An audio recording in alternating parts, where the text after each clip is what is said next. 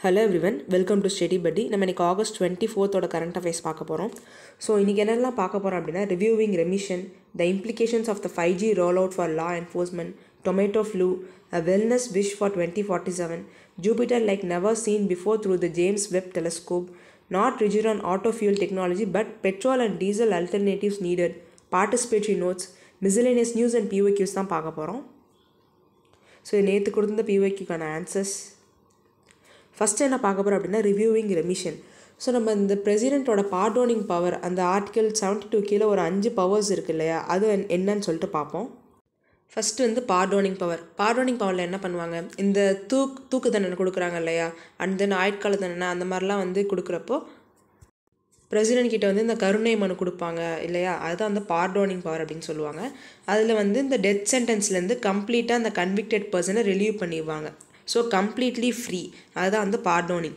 Next வந்து commute அப்படின்னா இப்போ ஏற்கனவே ஒரு தண்டனை கொடுத்துருக்காங்கன்னு வச்சுக்கோங்களேன், அது ரொம்ப ஹார்டராக இருக்குது அப்படிங்கிற பட்சத்தில் வேறு ஒரு தண்டனையை மாற்றி கொடுப்பாங்க. ஸோ அந்த நேச்சர் ஆஃப் த பனிஷ்மெண்ட் வந்து சேஞ்ச் ஆகும். So tougher to lighter one, அதுதான் வந்து கம்யூட். நெக்ஸ்ட் வந்து ரெமிஷன் அப்படின்னா இப்போ ஒரு இம்ப்ரிசன்மெண்ட் வந்து 20 years கொடுக்குறாங்கன்னு வச்சுக்கோங்களேன், அதே இம்ப்ரிசன்மெண்ட்டை 15 yearsக்காக கொடுப்பாங்க. So nature of the punishment வந்து மாறாது, பட் அதோட அந்த பீரியட் ஆஃப் இம்ப்ரிசன்மெண்ட்டை மட்டும் குறைப்பாங்க. இங்கே பார்த்துக்கோங்க, இப்போ 3 போட்டிருக்கேன்னா, so nature of the punishment வந்து சேமாக தான் இருக்கும், பட் அதோட டைம் பீரியட் மட்டும் ரெடியூஸ் பண்ணுவாங்க, அதான் ரெமிஷன். நெக்ஸ்ட் வந்து ரெஸ்பைட் அப்படின்னா ஒரிஜினல் சென்டென்சிங்லேருந்து லெஸ்ஸர் சென்டென்சிங்காக கொடுப்பாங்க. ஸோ இப்போ நீங்கள் கம்யூட்டுக்கும் ரெஸ்பைட்டுக்கும் என்ன டிஃப்ரென்ஸ் அப்படின்னு சொல்லிட்டு பார்க்கலாம். ஏன்னா ரெண்டுலேயுமே வந்து ஒரிஜினல் பனிஷ்மெண்ட் வந்து மாற்றிட்டு அதோட லைட்டர் ஒன்னான வேற ஒரு பனிஷ்மெண்ட் தான் தராங்க. ஸோ என்ன டிஃப்ரென்ஸ் அப்படின்னா ரெஸ்பைட்டில் வந்து ஸ்பெஷல் ரீசன்ஸ்க்காக வந்து அந்த தண்டனை வந்து குறைப்பாங்க. ஃபார் எக்ஸாம்பிள் இப்போ ஒரு விமன் கன்விக்டட் பர்சன் இருக்காங்கன்னு வச்சுக்கோங்களேன், அவங்க வந்து ப்ரெக்னென்சி டைமாக இருக்குது அப்படின்னா அப்போதைக்கு இந்த ஹார்டர் பனிஷ்மெண்ட்லேருந்து லைட்டர் ஒனுக்கு மாற்றுவாங்க. அதாவது இந்த நேச்சர் ஆஃப் பனிஷ்மெண்ட் வந்து மாறும், அதை தான் வந்து ரெஸ்பைட் அப்படின்னு சொல்லுவாங்க. பட் கம்யூட்டை பொறுத்த வரலையும் பார்த்தோம் அப்படின்னா எந்த மாதிரி ஸ்பெஷல் ரீசன்ஸுமே கிடையாது. ஸோ இதுதான் இந்த கம்யூட்டுக்கும் ரெஸ்பைட்டுக்கும் உள்ள டிஃப்ரென்ஸ். நெக்ஸ்ட் வந்து ரிப்ரைவ் அப்படின்னா ஸ்டே ஆன் எக்ஸிக்யூஷன். ஸோ இது வந்து டெம்பரவரி பீரியடுக்காக பார்டோனிங் வாங்குறது. இப்போ ஃபார் எக்ஸாம்பிள் ஒரு கன்விக்டட் பர்சன் இருக்காருன்னு வச்சுக்கோங்களேன், அவர் வந்து டெத் சென்டென்ஸ் கொடுத்துருக்காங்க, அவர் பிரசிடெண்ட்டுக்கிட்ட அப்ளை பண்ணியிருக்கார், இந்த மாதிரி வந்து என்னோட டெத் சென்டென்ஸை நீங்கள் குறைச்சி தரணும் அப்படின்ட்டு. ஸோ அதுக்கு அந்த இடைப்பட்ட காலம் இருக்கும் இல்லையா, அந்த டெம்பரவரி பீரியடில் வந்து இவர் ஃப்ரீயாக இருக்கணும் அப்படிங்கிறதுக்காக தான் இந்த ரிப்ரைவ் அப்படிங்கிறத வந்து அப்ளை பண்ணுவாங்க. ஃபார் எக்ஸாம்பிள் இப்போ August 2021 அவர் அப்ளை பண்ணியிருக்காருன்னு வச்சுக்கோங்களேன், அவருக்கு வந்து டெத் சென்டென்ஸ் கொடுத்துருக்காங்க.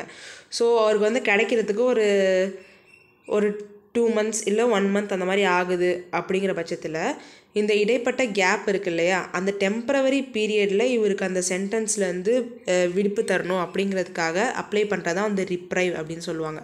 ஸோ இதான் வந்து இந்த பார்டோனிங் பவரில் இருக்க 5: பார்டோன், கம்யூட், ரெமிஷன், ரெஸ்பைட், ரிப்ரைவ். ஸோ இந்த 5 பவர்ஸுமே வந்து பிரசிடெண்ட்டும் கவர்னருக்கும் ஒன்றா அப்படின்னு கேட்டால் வந்து கிடையாது.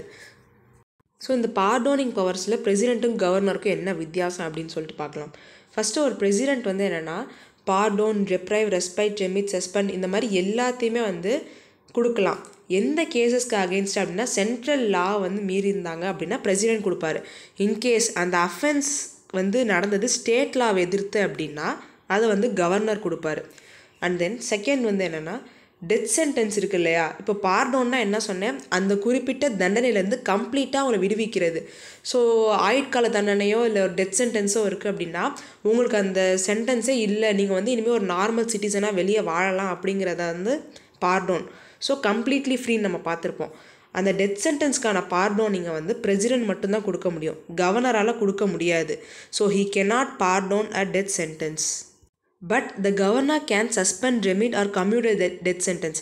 அதாவது பார்டோன் தான் பண்ண முடியாது கவர்னரால், பட் நம்ம இதுக்கான மீனிங்லாம் பார்த்தோம் இல்லையா, இப்போ ரெமிட் தான் வந்து சேம் நேச்சர் ஆஃப் பனிஷ்மெண்ட் தான், பட் அதை வந்து ஒரு குறிப்பிட்ட காலத்துக்கு கொடுக்குறது.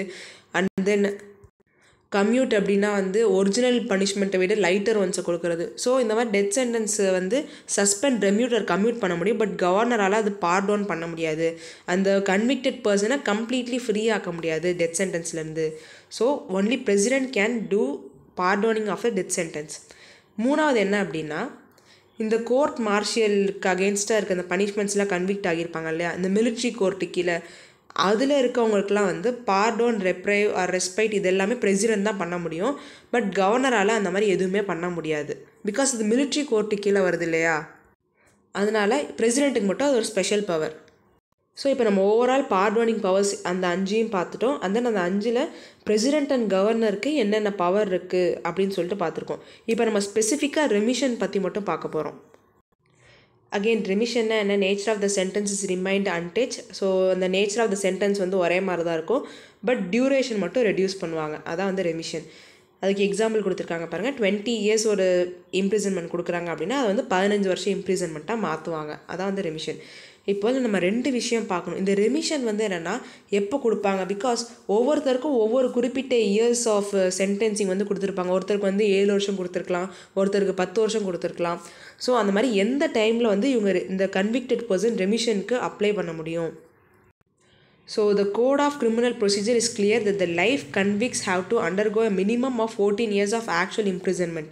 So life convictனா யாரும் இல்லை, இந்த ஆயுட்கால தண்டனை கொடுக்குறாங்க இல்லையா, கடைசி அவங்க சாகிற வரைக்கும் வந்து இம்ப்ரிசனில் தான் இருக்கணும் அப்படின்னு சொல்லிட்டு அவங்கள தான் லைஃப் கன்விக்ட் அப்படின்னு சொல்லுவாங்க.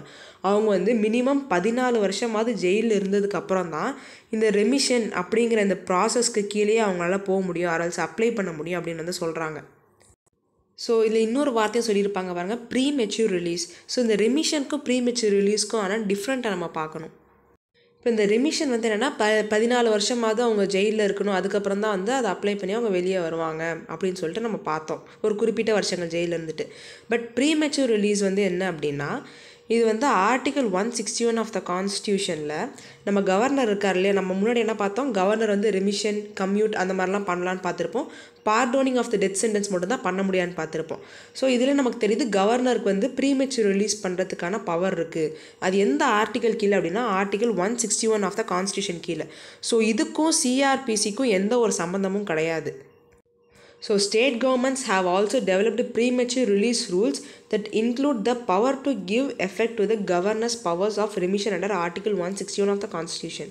ஸோ ஸ்டேட் கவர்மெண்ட் வந்து என்ன பண்ணலான்னா இந்த மாதிரி ப்ரீமெச்சூர் ரிலீஸ்க்கான ரூல்ஸை வந்து டிவைஸ் பண்ணிட்டு அண்ட் தென் கவர்னருக்கு அந்த ரெமிஷன் பவர் இருக்கு இல்லையா, அதை வந்து ஆர்டிகல் 161 ஆஃப் த கான்ஸ்டியூஷன் கீழே வந்து அவர் யூஸ் பண்ணலாம். ஸோ அதில் வந்து என்னென்னா, the powers are not governed by the CRPC and are often used to bypass the minimum 14 years of actual imprisonment requirement. இப்போது இந்த ப்ரீமெச்சூர் ரிலீஸில் வந்து என்ன அப்படின்னா, இந்த மாதிரி 14 வருஷம் அவங்க உள்ளே இருந்தால் தான் ரெமிஷனுக்கு அப்ளை பண்ணணும் அப்படின்னு சொல்லிட்டு நம்ம பார்த்துருந்தோம். பட் இந்த பிஎம்ஆரை பொறுத்தவரையிலும் என்னென்னா, அந்த 14 வருஷம் அவங்க உள்ளே இருக்கணும் அப்படிங்கிறதுக்கான அவசியம் இல்லை. ஸோ இதில் ஓவராலாக பார்த்துக்கோங்க, remission and then premature release. Remission வந்து என்னென்னா 14 வருஷமாக தான் அந்த ஆயுட்கால தண்டனைக்குள்ள அந்த கைதி வந்து இருந்தால் தான் வந்து ரெமிஷன் வந்து கொடுப்பாங்க. இது வந்து சிஆர்பிசி கீழே வருது, கோட் ஆஃப் கிரிமினல் ப்ரொசீஜர் கீழே வருது. அந்த ப்ரீமெச்சூர் ரிலீஸ் என்னென்னா, ஸ்டேட் கவர்மெண்ட் வந்து கவர்னருக்கு குறிப்பிட்ட அந்த ரெமிஷன் பவர் வந்து ஆர்டிகல் 161 ஆஃப் த கான்ஸ்டியூஷன் கீழே கொடுக்குறாங்க. ஸோ இதில் அந்த கைதி 14 வருஷம் இம்ப்ரிசன்டாக இருந்திருக்கணுங்கிற அவசியம் இல்லை, அது கம்மியான நாட்கள் இருந்தாலுமே ப்ரீமெச்சூர் ரிலீஸ் வந்து பண்ணலாம் அப்படிங்கிறதா வந்து இந்த ரெமிஷனுக்கும் ப்ரீமெச்சூர் ரிலீஸ்க்கும் உள்ள டிஃப்ரென்ஸ். ஸோ இதுக்கும் சிஆர்பிசிக்கும் எந்த சம்மந்தமும் கிடையாது. எதுக்கு ப்ரீமெச்சூர் ரிலீஸ்க்கும் சிஆர்பிசிக்கும் எந்த ஒரு சம்மந்தமும் கிடையாது. இதில் இன்னும் 2 விஷயம் பார்ப்போம். என்ன அப்படின்னா, செக்ஷன் 445 கீழே அந்த சிஆர்பிசியில் என்ன சொல்கிறாங்கன்னா, ஒரு கேஸ் வந்து சிபிஐ இன்வால்வ் ஆகி நடத்துகிறாங்க அப்படின்னா ஸ்டேட் கவர்மெண்ட் வந்து சென்ட்ரல் கவர்மெண்ட் கிட்ட குறிப்பிட்ட கன்சர்ன்ஸ் வந்து கேட்கணும் அப்படின்னு சொல்லியிருக்காங்க. அதாவது consultation. Such consultation with the center is mandatory if the case is probed by CBI. So நம்ம ஸ்டேட்டில் நடக்கிற எல்லா கேஸுமே வந்து ஸ்டேட் கவர்மெண்ட் போலீஸ் தான் பார்க்குறாங்களான்னு கேட்டால் அப்படி கிடையாது இல்லையா, சிபிஐஸும் பார்க்குறாங்க. அதனால் எந்தெந்த கேஸ்லாம் வந்து சிபிஐ இன்வால்வ் ஆகியிருக்காங்களோ ஸ்டேட் கவர்மெண்ட் வந்து சென்டரோட கன்சல்டேஷனை கேட்டாகணும் அப்படிங்கிற ஒரு மேண்டேட்ரி இருக்குது. எதுனா செக்ஷன் 435 கீழே. அண்ட் தென் இன்னொன்று வந்து என்னென்னா, இந்த ரெமிஷன் கொடுக்கணும்னு சொல்கிறாங்க இல்லையா, அதை கன்சிடர் பண்ணி கொடுக்கறதுக்கான ரெமிஷன் பேனலில் யார் யார் இருப்பா அப்படின்னா, ஒரு சீனியர் கவர்மெண்ட் ஆஃபீஷியல் இருப்பாங்க, who is in charge of home or law, and then district judge, prison superintendent, and then officers who deal with the probation and rehabilitation of the offenders. So இவங்கெல்லாம் தான் இந்த remission பேனலில் இருந்துட்டு சொல்லுவாங்க, எதிர் இந்த ப்ரிசனருக்கு வந்து நம்ம ரெமிஷன் கொடுக்கலாமா இல்லை வேணாமா அப்படின்னு சொல்லிட்டு. ஸோ இதில் ஓவராலாக என்னென்ன பார்த்துருக்கோம், பார்டோனிங் பவர் 5 பார்த்துருக்கோம். அண்ட் தென் இந்த பார்டோனிங் பவரில் கவர்னருக்கும் பிரசிடென்ட்டுக்கும் என்ன டிஃப்ரென்ஸ், அண்ட் தென் ரெமிஷன் பற்றி ஸ்பெசிஃபிக்காக பார்த்துருப்போம். ஸோ நெக்ஸ்ட் என்ன பார்க்க போகிறோம் அப்படின்னா, த implications of the 5G roll out for law enforcement. நம்ம 5G ஸ்பெக்ட்ரம் வந்து எல்லாம் வாங்கிட்டாங்க. ஜியோ கம்பெனி வாங்கியிருக்காங்க. அண்ட் தென் பாரதி ஏர்டெல் தான் அதிகமாக வாங்கியிருக்காங்கன்னு சொல்லிட்டு அந்த ஆக்ஷன் பற்றியெல்லாம் நம்ம பார்த்துருப்போம். இப்போ இந்த 5Gயை கொண்டு வரதில் என்னென்ன அட்வான்டேஜஸ் அண்ட் என்ன டிஸ்அட்வான்டேஜஸ் அண்ட் சேலஞ்சஸ் இருக்குது அப்படின்னு சொல்லிட்டு தான் நம்ம இதில் பார்க்க போகிறோம். ஸோ இந்த 5Gயோட அட்வான்டேஜஸ் என்னென்னு ஃபஸ்ட்டு பார்ப்போம். ஃபஸ்ட்டு வந்து ஹை ஸ்பீட். ஸோ நம்ம 4Gயை விட 5Gயோட ஸ்பீட் வந்து அதிகமாக தான் இருக்கும். ஸோ இப்போ நம்ம ஒரு சர்ச் பண்ணுறோம் அப்படின்னா ஒரு 10 செகண்ட்ஸ் ஆகுதுன்னா நம்ம 5Gயில் வந்து ஒரு 2 or 3 செகண்ட்ஸ் அந்த மாதிரி தான் ஆகும். Number 1 high speed. நெக்ஸ்ட் வந்து லோ லேட்டன்சி. லோ லேட்டன்சி அப்படின்னா இந்த டைமிங் குறையுது இல்லையா, சர்ச் டைமு, அதான் வந்து லோ லேட்டன்சி அப்படின்னு சொல்லுவாங்க. தேர்ட் வந்து increased storage capacity. So compare to 4G 5G வந்து அதிகமான ஒரு ஸ்டோரேஜ் கெப்பாசிட்டி ப்ரொவைட் பண்ணுது அப்படின்னு சொல்கிறாங்க. ஃபோர்த் வந்து இன்க்ரீஸ்டு பேண்ட்வித். ஸோ பேண்ட்வித் அப்படின்னா என்னென்னா நிறைய ஏரியா வந்து கவர் பண்ணுறது அந்த ஸ்பெக்ட்ரம் வச்சு. ஸோ அதான் வந்து இன்க்ரீஸ்டு பேண்ட்வித். இதெல்லாம் தான் நம்ம 5Gயோட அட்வான்டேஜஸ். ஸோ இதில் என்னென்ன சேலஞ்சஸ்லாம் இருக்குது. இப்போ இந்த 5G அடாப்ட் பண்ணுறதுனால நமக்கு முக்கியமான சேலஞ்சஸாக எதை சொல்கிறாங்க அப்படின்னா ஒரு 4 சொல்கிறாங்க. நம்பர் 1 வந்து இன்ஃப்ராஸ்ட்ரக்சர். ஸோ இந்த 5G டெலிகம்யூனிகேஷனுக்கு தேவையான இன்ஃப்ராஸ்ட்ரக்சர் ஃபெசிலிட்டிஸ் வந்து இன்னும் கம்ப்ளீட்டாக இல்லை இந்தியாவில். அண்ட் தென் வந்து டூல்ஸ் டு ஆக்சஸ். இப்போ நம்ம ஃபோன் எல்லாமே பார்த்தீங்கன்னா வந்து 4G ஆக்சபிள் தான். 5G இருக்க மாதிரி ஃபோன் வந்து மோஸ்ட் ஆஃப் த பீப்புள்கிட்ட வந்து இருக்காது இல்லையா. ஸோ அதை ஆக்சஸ் பண்ணுறதுக்கான டூல்ஸ் அந்த டெலிகாம் ஆப்ரேட்டர்ஸ் வந்து இல்லை. தேர்ட் வந்து என்னென்னா ஃபண்டு. ஸோ இப்போ இன்ஃப்ராஸ்ட்ரக்சர் இல்லை, இன்ஃப்ராஸ்ட்ரக்சர் கொண்டு வரணும் நமக்கு என்ன வேணும், ஃபண்டு தேவை அதுக்கு. ஸோ ஃபண்டு நம்மள்கிட்ட கம்மியாக இருக்குது. அண்ட் தென் ஃபோர்த்து முக்கியமானது என்னென்னா சைபர் கிரைம். சைபர் கிரைம் வந்து அதிகமாக நடக்கிறதுக்கான சான்சஸ் வந்து இருக்குது 5G கொண்டு வரப்போ. ஸோ இந்த சைபர் கிரைம் பற்றி நம்ம டீட்டெயில்டாக பார்க்க போகிறோம் இன்றைக்கி. So cyber security concerns. இதில் ஃபஸ்ட்டு என்ன சொல்லியிருப்பாங்க, deploying 5G when we have a shaky cyber security foundation is like erecting a structure on soft sand. So இந்த பாயிண்ட் வந்து நல்லா இருந்துச்சு. என்னென்னா நம்ம வந்து ஒரு ப்ராப்பரான ஃபவுண்டேஷன் இல்லாமல் வந்து சைபர் செக்யூரிட்டியை அவ்வளோவா கவனிக்காமல் 5G வந்து டிப்ளாய் பண்ணுறோம். ஸோ அது வந்து ரொம்பவே தப்பான விஷயம். இதனால் என்னென்னலாம் நடக்கலாம் அப்படின்னா இந்த மாதிரி சைபர் அட்டாக்ஸ் அதிகமாக நடக்கலாம். லைக் பாட்நெட் அட்டாக்ஸ், மேன் இந்த மிடில் அட்டாக்ஸ். ஸோ இதெல்லாம் different type of cyber attacks இது எல்லாமே நடக்கிறதுக்கு வாய்ப்பு இருக்குது. அதுவும் இல்லாமல் நம்ம 5Gயில் வந்து இந்த எண்ட் டு எண்ட் என்கிரிப்ஷன் வந்து ரொம்ப கம்மியாக இருக்குது. ஸோ ஹேக் பண்ணுறதுக்கான பாசிபிலிட்டிஸ் ரொம்ப நிறையா இருக்குது. And then criminals could use 5G to conceal their activity or mask their location. நம்ம இந்த படத்துலலாம் பார்த்துருப்போம்ல, லொக்கேஷன் வந்து உடனே சேஞ்ச் ஆகிட்டே இருக்கும். ஸோ இந்த விவேகம் படத்துலலாம் பார்த்துருப்பீங்க இல்லையா, லொக்கேஷன் வந்து டக்குன்னு டிஃப்ரெண்ட் கண்ட்ரீஸில் காமிச்சிக்கிட்டே இருக்கும். அந்த மாதிரி இப்போ 5Gயோட நெட் ஸ்பீட் பார்த்தோன்னா ரொம்பவே அதிகம் when compared to 4G. அதனால் இந்த மாதிரி பண்ணுற சைபர் அட்டாக் பண்ணுற கிரிமினல்ஸ் வந்து அவங்களோட லொக்கேஷனை வந்து மாற்றிக்கிட்டே இருக்கலாம். ஸோ அவங்கள வந்து பிடிக்கிறதுங்க வந்து ரொம்ப டஃப்பான டாஸ்க்காக மாறிடும் அப்படின்னு சொல்லியிருப்பாங்க. நெக்ஸ்ட் வந்து lower probability of the criminals to getting God when they commit cyber attacks. அதான் நம்ம அந்த கிரிமினல்ஸை பிடிக்கிறதுக்கான ப்ராபபிலிட்டி வந்து ரொம்ப கம்மியாயிடும். அது மட்டும் இல்லாமல் இந்த இன்டர்நெட் ஆஃப் திங்ஸ் அந்த டிவைசஸ் யூஸ் பண்ணியும் ரிமோட் பிளேசஸ்லேருந்து க்ரைம்ஸ் வந்து கமிட் பண்ணலாம். ஸோ முன்ன மாதிரிலாம் இல்லை. இப்போ வந்து திருடணுன்னா முன்னாடிலாம் என்ன இருந்துச்சு, ஒரு இடத்துலேருந்து இன்னொரு இடத்துல போய் திருடினாங்க. பட் இப்போ என்ன, எல்லாம் நம்ம mostly online digital payment services use பண்ணுறோம். சிலர் ஹேக் பண்ணி வந்து திருடிடுறாங்க. அந்த மாதிரி இருக்கு இல்லையா. ஸோ ரிமோட் க்ரைம்ஸ் கமிட் பண்ணுறதுக்கான சான்சஸ் நிறையா இருக்குது. அந்த சைபர் புல்லிங்கும் நடக்கும். அது மட்டும் இல்லாமல் டெரரிஸ்ட் இருக்காங்க இல்லையா, அவங்க வந்து ரொம்ப ஃபாஸ்ட்டாக அவங்களோட பிளான்ஸை வந்து எக்ஸிக்யூட் பண்ணுறதுக்கான சான்சஸ் இருக்குது because of the high speed internet. So இதனால் வந்து அவங்கள பிடிக்கிறதுக்கு வந்து ரொம்ப கஷ்டமாயிடும் இல்லையா. இதெல்லாம் தான் வந்து சைபர் செக்யூரிட்டி கன்சர்ன்ஸாக சொல்கிறாங்க. இதெல்லாம் நம்ம டேக்கிள் பண்ண அப்புறம் தான் வந்து 5Gயை ப்ராப்பராக டிப்ளாய் பண்ணியிருக்கணும். பட் நம்ம வந்து அதுக்கு முன்னாடியே ஒரு ஸ்ட்ராங் ஃபவுண்டேஷன் இல்லை சைபர் செக்யூரிட்டியை பொறுத்தவரையிலும். அதுக்கு முன்னாடியே நம்ம வந்து இப்படி 5Gயை டிப்ளாய் பண்ணுறது வந்து ரொம்ப தப்பான விஷயம் அப்படிங்கிற மாதிரி கிரிட்டிசைஸ் பண்ணியிருக்காங்க. ஸோ இதை நம்ம எப்படி வந்து டேக்கிள் பண்ணலாம், என்னென்னலாம் பண்ணலாம் அப்படின்னு சொல்லிட்டு ஒரு சில விஷயம் கொடுத்துருக்காங்க. இதில் ஃபஸ்ட்டு என்ன அப்படின்னா வந்து போலீஸ்க்கு வந்து ப்ராப்பர் ட்ரைனிங் கொடுக்குறது. ஸோ சைபர் அட்டாக்ஸை எப்படி டேக்கிள் பண்ணலாம் அப்படின்னு சொல்லிட்டு போலீஸ்க்கு ட்ரைனிங் கொடுக்குறது. அண்ட் தென் அது வந்து ஜென்ரலைஸ்டாக இல்லாமல் சைபர் அட்டாக்ஸ்லேயே டிஃப்ரெண்ட் டைப் ஆஃப் அட்டாக்ஸ் இருக்குது இல்லையா. ஸோ அந்த ஒவ்வொரு க்ரைம் பேஸ்டு ட்ரைனிங் வந்து கொடுக்கணும், ஸ்பெசிஃபிக் ட்ரைனிங் ப்ரோக்ராம்ஸ். தேர்ட் வந்து என்னென்னா க்ரைம் மானிட்டரிங். இப்போ இந்த டெலிகாம் கம்பெனிஸ்லாம் இருக்காங்க இல்லையா, அவங்க வந்து 5G crime monitoring task force அப்படிங்கிறத வந்து ஒரு க்ரியேட் பண்ணிவிட்டு இந்த க்ரைமில் நடக்குதா இல்லையா அப்படிங்கிறது டெலிகாம் கம்பெனிஸ் வந்து மானிட்டரிங் பண்ணணும், ஒரு கமிட்டி ஒரு குரூப் ஆஃப் பீப்புள் வச்சு. ஸோ அது வந்து க்ரைம் மானிட்டரிங். ஃபோர்த் வந்து என்ன அப்படின்னா regulation of the technology. So இந்த 5G டெக்னாலஜி வந்து இப்படி தான் யூஸ் பண்ணணும் ஒரு கன்சியூமர் அப்படிங்கிறத வந்து அவங்க கொண்டு வரணும், ஒரு ப்ராப்பர் ரெகுலேஷன்ஸ்.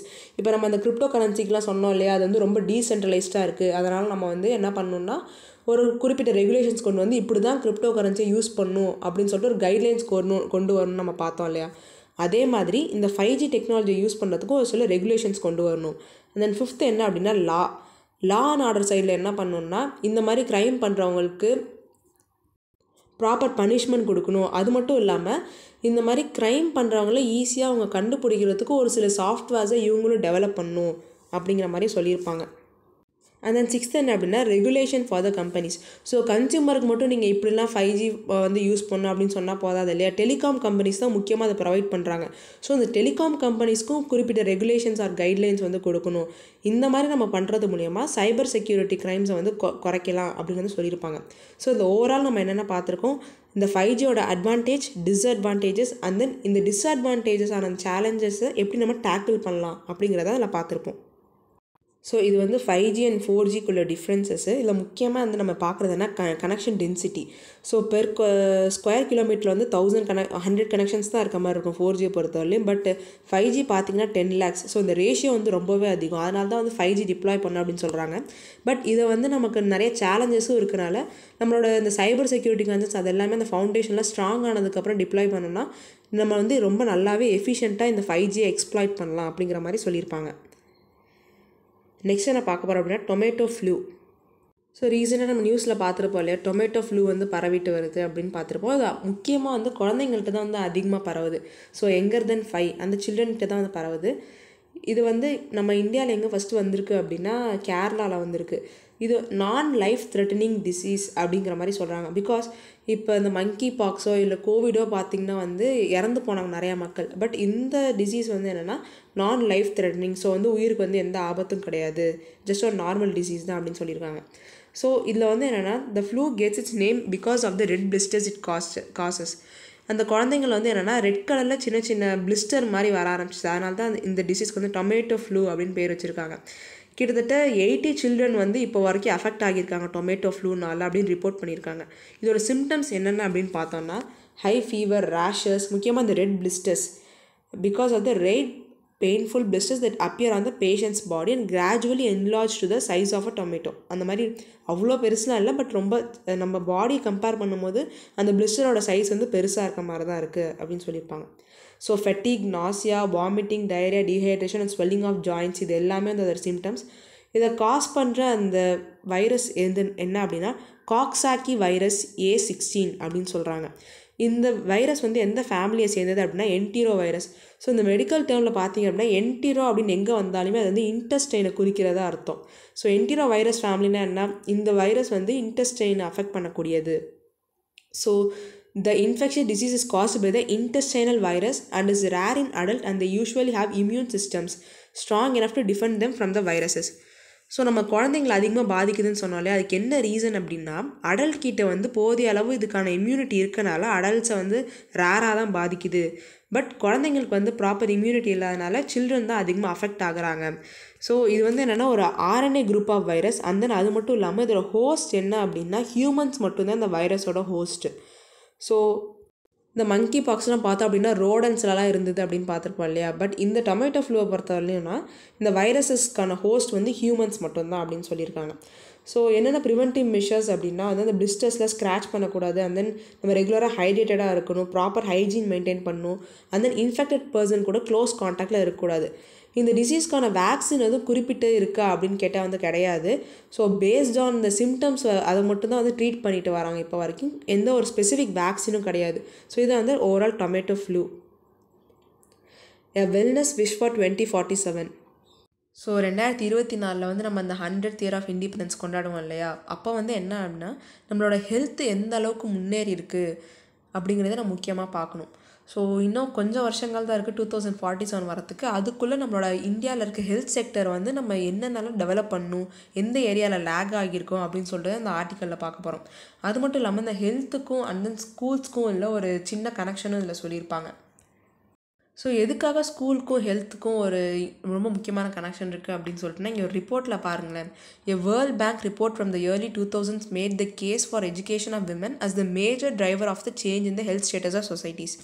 ஸோ விமனுக்கு வந்து ப்ராப்பர் எஜுகேஷன் இருந்தனால நம்ம சொசைட்டியோட ஹெல்த் ஸ்டேட்டஸ் வந்து ரொம்பவே இம்ப்ரூவ் ஆகியிருக்கு அப்படிங்கிற மாதிரி வேர்ல்ட் பேங்கோட ஒரு ரிப்போர்ட்டில் வந்து சொல்லியிருக்காங்க. ஸோ ஹெல்த் அண்ட் ஹைஜீனை பற்றின ஒரு ப்ராப்பர் எஜுகேஷனல் அவேர்னஸ் இருந்தால் மட்டும்தான் என்னென்னா நம்ம சொசைட்டி வந்து ஹெல்த்தியாக இருக்கும் அப்படிங்கிற மாதிரி இதில் சொல்லியிருப்பாங்க.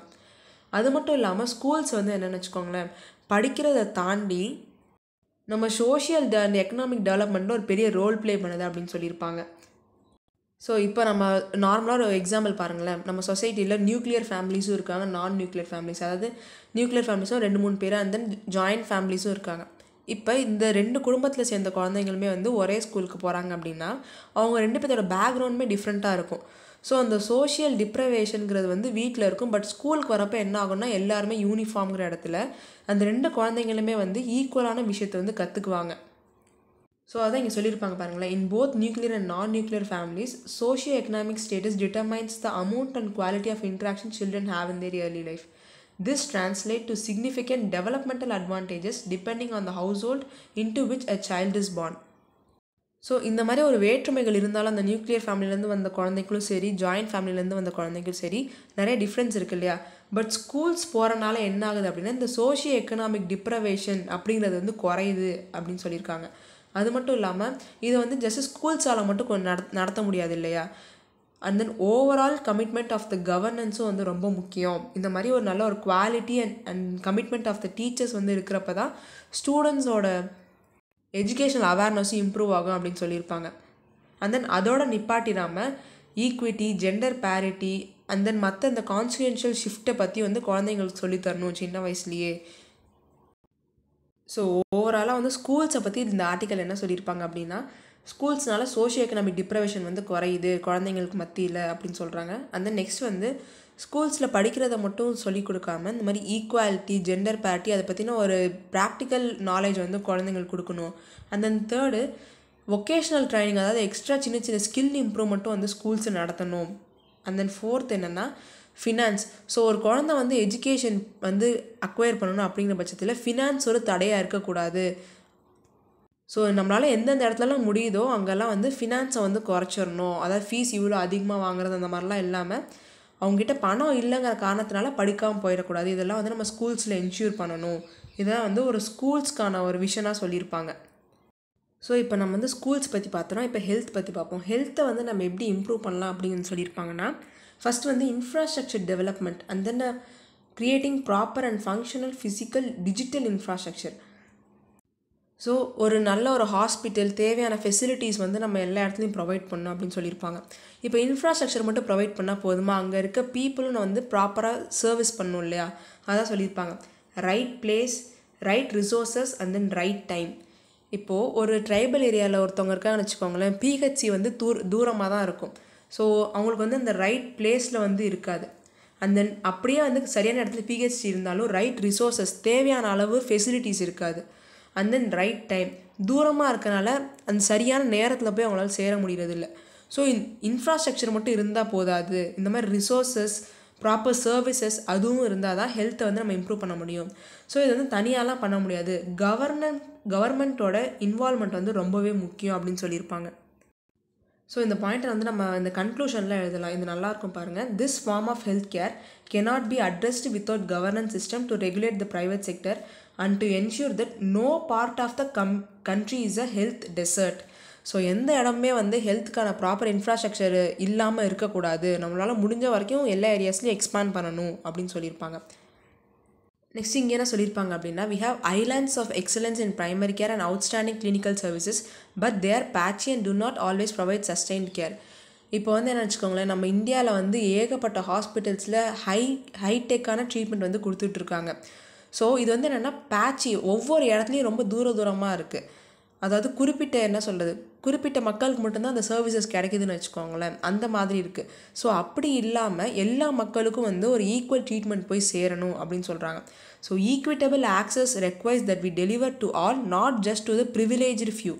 ஸோ இந்த பணம் இருந்து நல்ல இந்த எலைட் பீப்புளுக்கு மட்டுமே நல்ல ஹெல்த் சர்வீசஸ் போய் சேராமல் நம்ம நாட்டில் இருக்க ஒவ்வொரு மக்களுக்கும் ப்ராப்பர் ஹெல்த் சர்வீஸ் போய் சேரணும் அப்படின்னு சொல்கிறாங்க. அட் தி எண்ட் ஆஃப் 2047 எல்லா மக்களுக்கும் ஒரே மாதிரியான ஒரு ஹெல்த் சர்வீஸ் இருக்கணுங்கிறத நம்மளோட விஷனாக இருக்கதா சொல்கிறாங்க. ஸோ இந்த ஹெல்த் வந்து நம்ம நல்லா பார்க்கணும் அப்படின்னா எஜுகேஷன் அண்ட் தென் ஃபுட் வந்து 2 பேசிக் நீட்ஸாக இருக்குது. ஸோ எஜுகேஷன் எதுக்கு அப்படின்னா நம்ம ஹெல்த் அண்ட் ஹைஜீனை பற்றினா ப்ராப்பர் அவேர்னஸ் இருக்கிறதுக்கு, and then food so poverty, hunger, அதனாலேயே வந்து நிறைய மல்நியூட்ரிஷன் அண்ட் டிஃப்ரெண்ட் டிசீசஸ் வந்து வருது இல்லையா. ஸோ எஜுகேஷன் அண்ட் ஹெல்த்லேயும் நம்ம கான்சன்ட்ரேட் பண்ணணும். சோல் கான்சன்ட்ரேஷன் ஹெல்த் இன்ஃப்ராஸ்ட்ரக்சரில் மட்டும் இல்லாமல் அதோட பேக்ரவுண்டில் இருக்க அந்த எஜுகேஷன் ஃபுல்லையும் நம்ம கான்சன்ட்ரேட் பண்ணணும் அப்படின்னு சொல்கிறாங்க. ஸோ இதான் வந்து overall wellness wish for the 2047. Next வந்து Jupiter like never seen before through the James web telescope. So நாசாவோட James web telescope இருக்கு இல்லையா, அது வந்து ஜூபிட்டரோட இமேஜஸை ரீசெண்டாக வந்து சென்ட் பண்ணியிருக்கு. ஸோ அதை பற்றி பார்ப்போம். The James Webb Telescope, NASA's latest and most powerful telescope, has captured the images of our solar system, largest planet Jupiter, presenting it in a never seen before light. So முன்னாடி இருந்த பிக்சர்ஸை விட இப்போ வந்து ஒரு நல்ல இமேஜஸ் வந்து அது அனுப்பியிருக்குன்னு சொல்கிறாங்க. ஸோ அதில் என்னென்னலாம் இருக்குது அப்படின்னா massive ஸ்ட்ராம் area, colourful Aurora's. So இங்கே பார்த்தீங்கன்னா தெரியும் அரோராஸ் நம்ம இடத்துலையும் இருக்குது இல்லையா, அந்த நார்தர்ன் லைட்ஸ், அரோரா போரியாலிஸ் அதெல்லாம் இருக்குது இல்லையா. ஸோ அதேமாதிரி ஜூபிட்டர்லேயும் அந்த அரோராஸ் இருக்கும். இந்த நார்த்தன் அரோரா அந்த சதர்ன் அரோராஸ்லாம் கேப்சர் பண்ணியிருக்கு. அண்ட் தென் ஃபெயிண்ட் ரிங்ஸ், இந்த ரிங் பார்த்தீங்கன்னா லைட்டாக தெரியும் பாருங்கள். ஸோ இதான் ஃபெயிண்ட் ரிங் அப்படின்னு வந்து சொல்லுவாங்க. ஃபெயிண்ட் ரிங்ஸ் அந்த ஜூபிட்டரோட 2 ஸ்மால் மூன்ஸான அமால்தியா அண்ட் தென் அட்ராஸ்டியா, இந்த 2 மூன்ஸ் இது எல்லாத்தையுமே வந்து பிக்சரில் ஜேம்ஸ் வெப் டெலஸ்கோப் கேப்சர் பண்ணியிருக்கு. இது வரைக்கும் இந்த மாதிரி பிக்சர் நம்மக்கிட்ட இருந்ததே இல்லை ஜூபிட்டரோடது அப்படிங்கிறத இதோட ஸ்பெஷாலிட்டி. ஸோ இந்த ஜேம்ஸ் வெப் டெலஸ்கோப்லேருந்து என்னென்னா நியர் இன்ஃப்ராரெட் கேமரா இருக்குது. அந்த இன்ஃப்ராரெட் லைட் வந்து நம்ம ஹியூமன் ஐக்கு விசிபிளாக இல்லாத காரணத்தினால நம்மளாவே வந்து என்னென்னா அந்த விசிபிள் ஸ்பெக்ட்ரம்க்கு ஏற்ற மாதிரி ஆர்டிஃபிஷியல் கலர் வந்து இந்த பிக்சரில் கொடுத்துருக்கோம். ஸோ இது வந்து ஆக்சுவலாக ஃபோட்டோ பிடிச்சப்போ இப்படி தான் இருந்துச்சு அப்படின்னு கேட்டால் கிடையாது. பிகாஸ் அது வந்து இன்ஃப்ராரெட் கேமராவில் எடுத்துருக்கு இல்லையா. So based on the spectrum நம்மளாம் ஆர்டிஃபிஷியலாக இதுக்கு வந்து கலர் பண்ணியிருக்கோம். அது மட்டும் இல்லாமல் ஜூபிட்டரோட ஃபேமஸ் கிரேட் ரெட் ஸ்பாட் இருக்கு இல்லையா, அதை வந்து இது ஒயிட் கலரில் காமிச்சிருக்கு. அந்த கிரேட் ரெட் ஸ்பாட் எங்கே இருக்குன்னா இதுதான் வந்து அந்த கிரேட் ரெட் ஸ்பாட். அந்த ஈக்குவட்டோரியல் ரீஜன் வந்து 22 டிகிரி சவுத்தில் இருக்குது பாருங்கள் இந்த இடத்துல. இதுதான் அந்த கிரேட் ரெட் ஸ்பாட் அப்படின்னு சொல்லுவாங்க. ஏன் இப்படி ஒயிட் கலரில் காமிக்குது அப்படின்னா நிறைய சன்லைட் வந்து ரிஃப்ளெக்ட் பண்ணனால அந்த இன்ஃப்ராரெட் கேமராவில் அதுக்கு ஒயிட் கலரில் வந்து வர மாதிரி இருந்திருக்கு. இதோட ஸ்பெஷாலிட்டி என்ன அப்படின்னா இந்த கிரேட் ரெட் ஸ்பாட் வந்து இருக்கிறதுலே வந்து ஒரு persistent high pressure region ஜூபிட்டரோட அட்மாஸ்பியரில். Because solar சிஸ்டத்தில் இருக்கிறதுலே லார்ஜஸ்ட் ஆன்டி சைக்ளோனிக் ஸ்ட்ராம் வந்து இந்த இடத்துல தான் இருக்குது அப்படின்னு சொல்லியிருக்காங்க. ஸோ அதனால தான் இது ரொம்ப ஸ்பெஷலாக இருக்குது கிரேட் ரெட் ஸ்பாட் அப்படிங்கிறது. அது மட்டும் இல்லாமல் இந்த ஜேம்ஸ் வெப் டெலஸ்கோப் இருக்குது இல்லையா, அது டெவலப் பண்ணது யார் அப்படின்னா European space ஏஜென்சியோட assistance and then Canadian space ஏஜென்சியோட அசிஸ்டன்ஸோட சேர்த்து தான் நாசா வந்து இந்த ஜேம்ஸ் வெப் டெலஸ்கோப்பை டிசைன் பண்ணியிருக்காங்க. ஸோ இதை லான்ச் பண்ணது வந்து 2021 லான்ச் பண்ணிட்டாங்க. இப்போ அட் ப்ரெசென்ட் அது எங்கே இருக்குது அப்படின்னா லாக்ரேஞ்ச் பாயிண்ட் 2ல் வந்து இருக்குது. ஸோ அங்கேருந்து தான் வந்து இந்த பிக்சர்ஸ்லாம் எடுத்து அனுப்பிட்டு இருக்கு. கிட்டத்தட்ட நம்ம இடத்துலேருந்து இதோட டிஸ்டன்ஸ் எவ்வளோன்னு பார்த்தீங்கன்னா 1.5 மில்லியன் கிலோமீட்டர் தூரத்தில் வந்து இது இருக்குது. ஸோ இதில் நம்ம முக்கியமாக பார்க்க வேண்டியது என்ன அப்படின்னா இந்த James web telescope பற்றினது, and then அதோட near infrared camera, great red ஸ்பாட்டுங்கிறது வந்து ஜூபிட்டரில் இருக்குது. அது வந்து ஒரு high pressure region, and then anti cyclonic ஸ்ட்ராம் வந்து அது க்ரியேட் பண்ணிகிட்டு இருக்குது. அண்ட் தென் இது டெவலப் பண்ணது யார் அப்படின்னா European space agency, Canadian, and then ultimately NASA. இதுதான் நம்ம இந்த நியூஸில் பார்க்கணும் பர்டிகுலராக. Next not ridger on auto fuel technology but petrol diesel alternatives R needed. So நம்ம யூனியன் மினிஸ்டர் நிதின் கட்கரி இருக்கார் இல்லையா, அவர்கிட்ட வந்து இந்த மாதிரி கேட்டிருந்தப்போ ஃபியூவல் எப்படி ஆல்டர்னேட்டிவ்ஸ் இந்த மெத்தனால் மிக்ஸ்ட் வந்து யூஸ் பண்ணுவீங்களா, இல்லை ஹைப்ரிட் வெஹிக்கல்ஸ் போவீங்களா, அந்த மாதிரி ஒரு இன்டர்வியூ வந்து நடத்தியிருந்தாங்க. ஸோ அதுதான் வந்து இந்த ஆர்டிக்கலில் பார்க்க போகிறோம். இதில் வந்து நம்ம ஃபேக்சுவல் இன்ஃபர்மேஷனும் கொஞ்சம் பார்க்கணும். ஃபார் எக்ஸாம்பிள் இந்த ஹைவேஸ் கன்ஸ்ட்ரக்ட் பண்ணுறாங்க இல்லையா, அதில் வந்து டிஃப்ரெண்ட் டைப்ஸ் ஆஃப் மாடல் இருக்குது. So hybrid annuity model, build operate transfer model, toll operate transfer model, and then infrastructure investment trust. இது மாதிரி ஒரு 4 டைப் இருக்குது. அந்த 4 என்னென்னு சொல்லிட்டு கொஞ்சம் சின்ன டீட்டெயில்ட பார்ப்போம். ஃபஸ்ட்டு வந்து ஹைப்ரிட் ஆனுவிட்டி மாடல் அப்படின்னா என்னென்னா, கவர்மெண்ட் நம்ம national highways authority of India இருக்காங்களா NHAI, அவங்க வந்து ப்ரைவேட் என்டிட்டிக்கு ஒரு 40% ஆஃப் த அமௌண்ட் வந்து கொடுப்பாங்க. அண்ட் தென் மிச்சம் 60% வந்து அந்த ரோட் கன்ஸ்ட்ரக்ட் பண்ண டெவலப்பர் இருக்காங்க இல்லையா, அவங்க தான் வந்து போட்டுக்கணும். இதுதான் ஹைப்ரிட் ஆனுவிட்டி மாடல் அப்படின்னு சொல்லுவாங்க. நெக்ஸ்ட் வந்து build operate transfer model. So இந்த பேரில் இருக்கு பாருங்கள், build operate and then transfer. Government வந்து என்ன பண்ணுவாங்க இந்த மாடல் அப்படின்னா, ஒரு குறிப்பிட்ட அளவு வந்து கன்செஷன் வந்து கொடுப்பாங்க. இந்த ப்ரைவேட் கம்பெனிஸ்க்கு யார் வந்து அதை டெவலப் பண்ணுறாங்க, கன்ஸ்ட்ரக்ட் பண்ணுறாங்களோ அவங்க கன்செஷன் கொடுப்பாங்க. ஸோ இந்த ப்ரைவேட் கம்பெனிஸ் தான் என்ன பண்ணுவாங்க அப்படின்னா, ஸ்க்ராட்ச்லேருந்து ஃபஸ்ட்டு அந்த ரோடை வந்து போட்டு அதுக்கப்புறம் வந்து குறிப்பிட்ட வருஷத்துக்கு வந்து ஆப்ரேட் பண்ணுறது மேனேஜ் பண்ணுறது எல்லாமே ப்ரைவேட் கம்பெனி பார்த்துவாங்க. ஸோ அந்த டைம் லிமிட் முடிஞ்சதுக்கப்புறம் என்ன பண்ணிடுவாங்கன்னா அந்த ஓனர்ஷிப்பை வந்து பர்டிகுலர் சென்ட்ரல் ஆர் ஸ்டேட் என்டிட்டிக்கு வந்து அந்த ஓனர்ஷிப்பை ட்ரான்ஸ்ஃபர் பண்ணிடுவாங்க ப்ரைவேட் கம்பெனி. ஸோ அல்டிமேட்லி அந்த ரோடு வந்து என்ன ஆகிடும்னா கவர்மெண்ட் ப்ராப்பர்ட்டியாக மாறிடும். ஸோ அதான் வந்து பில்ட் ஆப்ரேட் ட்ரான்ஸ்ஃபர் மாடல் அப்படின்னு சொல்லிட்டு பிஓடி மாடல்னு சொல்லுவாங்க. நெக்ஸ்ட் வந்து DOT, toll operate transfer. So இந்த டோல் ஆப்ரேட் ட்ரான்ஸ்ஃபரில் என்ன பண்ணுவாங்கன்னா ஏற்கனவே இருக்க ரோடில் வந்து இந்த ஆப்ரேஷனல் நேஷ்னல் ஹைவேன்னு சொல்லுவாங்க. ஏற்கனவே ஒர்க்கிங்கில் இருக்க அந்த நேஷ்னல் ஹைவே ப்ராஜெக்ட் வந்து மானிட்டைஸ் பண்ணுறதுக்காக கொண்டு வந்த ஒரு மாடல் தான் இந்த டிஓடி மாடல். ஸோ இதில் வந்து இன்வெஸ்டர்ஸ் வந்து ஒரு lump sum amount return long term கலெக்ஷனில் கொண்டு வந்துடுவாங்க. இப்போ ஏற்கனவே ரோடு இருக்குன்னு வச்சுக்கோங்களேன், அதை வந்து கொஞ்சம் வந்து சரி பண்ணிவிட்டு அந்த ரோட்டை மானிட்டைஸ் பண்ணணும் அப்படின்னு நினைக்கிறாங்க. அப்போ வந்து என்ன பண்ணுவாங்கன்னா இந்த மாதிரி ஒரு இன்வெஸ்டர் இந்த கான்ட்ராக்ட் வந்து எடுத்துகிட்டு அவங்க ஆப்ரேட் பண்ணுவாங்க. ஸோ அப்போ தான் வந்து டோல் போட்டு அந்த அமௌண்ட்டெல்லாம் அவங்க வாங்கிட்டு அண்ட் தென் அதை மேனேஜும் பண்ணிகிட்டு இருப்பாங்க. அல்டிமேட்லி கவர்மெண்ட் அந்த பீரியட் முடிஞ்சதுக்கப்புறம் கவர்மெண்ட் கிட்டே ட்ரான்ஸ்ஃபர் பண்ணிடுவாங்க. ஸோ இந்த பிஓடிக்கும் டிஓடிக்கும் என்ன ஒரு வித்தியாசம் அப்படின்னா பாட்டில் வந்து அந்த பர்டிகுலர் டெவலப்பர் இருக்காங்க இல்லையா, ப்ரைவேட் டெவலப்பர், அவங்களுக்கு வந்து ரிஸ்க் ஜாஸ்தி. பிகாஸ் அவங்க வந்து மோஸ்ட் ஆஃப் த அமௌண்ட் அவங்க போடுறாங்க, ஜஸ்ட்டு கவர்மெண்ட் கன்செஷன் தான் தராங்க. ஸ்க்ராட்ச்லேருந்து அவங்க வந்து பில்டிங்கை அந்த ரோடை வந்து கன்ஸ்ட்ரக்ட் பண்ணுற மாதிரி இருக்கும். பட் டிஓடியில் என்ன அப்படின்னா ஏற்கனவே ஆப்ரேஷனல் நேஷ்னல் ஹைவேல தான் அவங்க ஆப்ரேட் பண்ணிவிட்டு மேனேஜ் பண்ணிவிட்டு அதில் வந்து டோல் அமௌண்ட் சம்பாதிக்கிறாங்க. ஸோ இந்த டெவலப்பரை பொறுத்த வரையும் ரிஸ்க்குங்கிறது கம்மி டிஓடி மாடலில். ஸோ அதான் வந்து பிஓடிக்கும் டிஓடிக்கும் இருக்கிற ஒரு சின்ன டிஃப்ரென்ஸ்.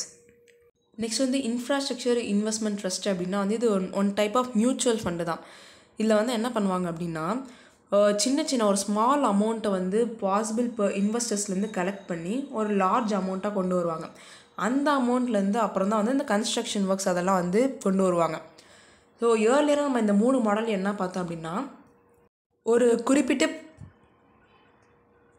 ப்ரைவேட் டெவலப்பர் தான் வந்து அந்த கன்ஸ்ட்ரக்ஷன் ப்ராசஸில் இன்வால்வ் ஆகியிருப்பார். ஸோ ஹேம்லி சரி டாட் இது எல்லாருமே வந்து ஒரு இன்வெஸ்டர் அந்த மாதிரி தான் இன்வால்வ் ஆகியிருப்பாங்க. பட் இந்த இன்ஃப்ராஸ்ட்ரக்சர் இன்வெஸ்ட்மெண்ட் ட்ரஸ்ட்டில் என்னென்னா இது ஒரு நம்ம மியூச்சுவல் ஃபண்டுன்னு சொன்னேன் இல்லையா, இதை வந்து ஞாபகம் வச்சுக்கணும். சின்ன அமௌண்ட்டெல்லாம் கலெக்ட் பண்ணி ஒரு லார்ஜ் அமௌண்ட் லம்சம் அமௌண்ட் கொண்டு வந்துட்டு அதுக்கப்புறம் அவங்க வந்து இந்த ஒர்க்கை ஸ்டார்ட் பண்ணுறது. ஸோ இதை வந்து 4 டிஃப்ரெண்ட் டைப்ஸ் ஆஃப் மாடல்ஸ் அந்த ஹைவே கன்ஸ்ட்ரக்ஷனுக்கானது. ஸோ அட் ப்ரெசென்ட் வந்து என்ன அப்படின்னா இந்த இன்ஃப்ராஸ்ட்ரக்சர் இன்வெஸ்ட்மெண்ட் ட்ரஸ்ட்டை தான் வந்து ஒரு 3-4 ப்ராஜெக்டில் வந்து பண்ணிட்டு வராங்க. பிகாஸ் மற்றதுலலாம் வந்து என்னென்னா ஒரு சிங்கிள் பர்சன்கிட்டே வந்து அந்த அமௌண்ட் போய் சேருது இல்லையா, அதனால் ROI ரிட்டர்ன் ஆன் இன்வெஸ்ட்மெண்ட்டுங்கிறது வந்து கம்மியாக இருக்குது. அந்த ஒரு பர்சன் மட்டுமே ப்ராஃபிட் அதிகமாக எடுத்துக்கிற மாதிரி இருக்குது அப்படின்னு சொல்கிறாங்க. பட் இந்த இன்ஃப்ராஸ்ட்ரக்சர் இன்வெஸ்ட்மெண்ட்டு ட்ரஸ்ட்டில் வந்து என்னென்னா நிறைய பேர் வந்து அமௌண்ட் அதில் இன்வெஸ்ட் பண்ணுறாங்க இல்லையா. ஸோ ஒவ்வொருத்தருக்கும் ஒரு குறிப்பிட்ட அமௌண்ட் ஆஃப் ப்ராஃபிட் கிடைக்கிறனால ஓவரால் ரொம்பவே யூஸ்ஃபுல்லாக இருக்குது. அது மட்டும் இல்லாமல் they will get an 8% return on their investment. So earlier மாடல்ஸோட அதிகமான ரிட்டர்ன் ஆன் இன்வெஸ்ட்மெண்ட் வந்து கிடைக்கிது அப்படின்னு சொல்கிறாங்க.